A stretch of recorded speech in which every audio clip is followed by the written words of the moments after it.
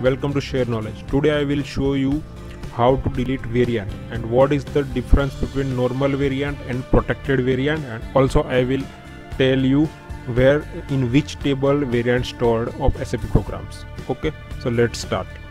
For SAP videos, click on subscribe button and click on also bell icon so you can never miss any update, and it's free. Please like, share and subscribe. For a variant demo, first we'll go in ME2NT code. Okay, here just click on save button. Here we will name like test1 and description like test1. Okay, now save it. Just okay.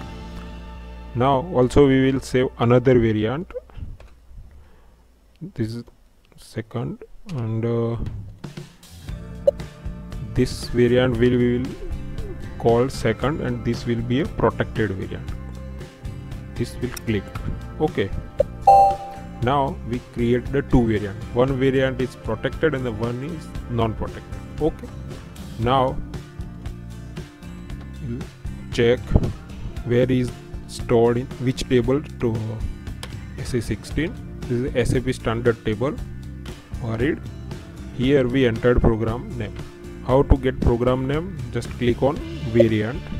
Here we can find the program name. Okay, now okay, then also we can get the number of entries 2. Okay, now click.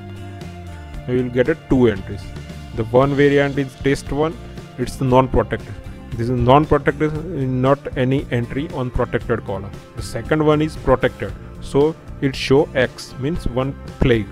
Okay, now how to delete this variant?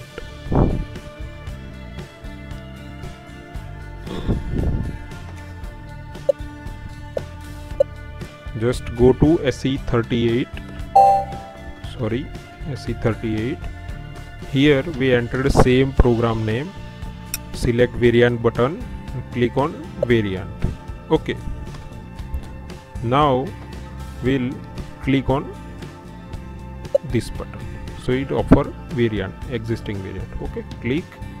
Here we can also change your display or create variant from direct this program. Okay, now click on this button, so it's ask in all client or only in current client, so we'll delete. Okay, now we'll check in table.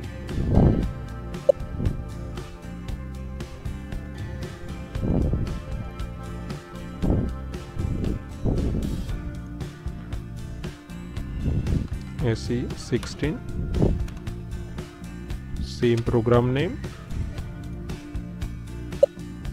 Now you can see this is only one entry available. Okay, now we will delete another variant.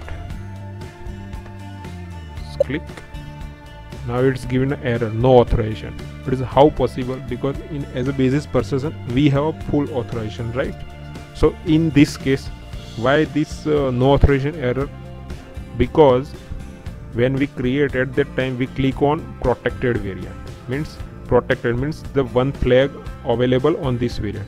This is the reason not available to delete this variant.